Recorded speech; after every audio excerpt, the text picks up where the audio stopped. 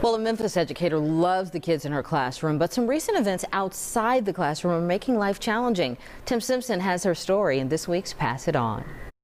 The students at Leadership Prep Charter School are busy learning. They have bright minds, good attitudes, and caring teachers.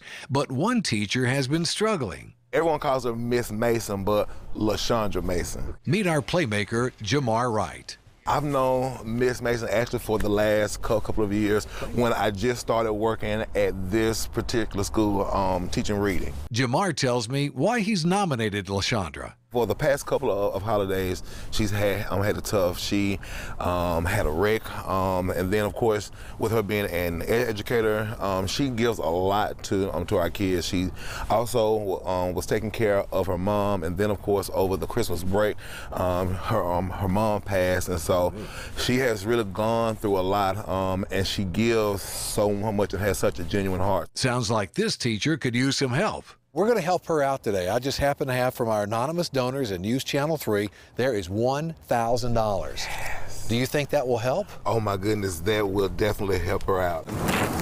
Jamar and I make the short walk across the street to Leadership Prep. As we walk in the door, Jamar is spotted by one of his former students.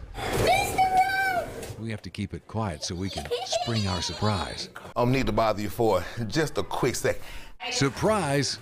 Oh my goodness! This plan is coming together. Everyone here loves you.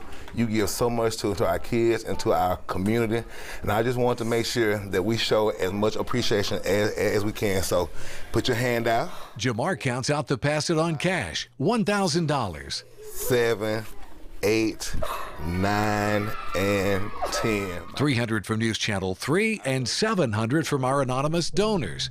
How does LaShondra feel? It's just always good to know that the energy you try to give out is reciprocated, and that's what people get from your sincerity. Everything that I do, I try to always be the same, no matter what circle I'm in. The last few months have been difficult for LaShondra.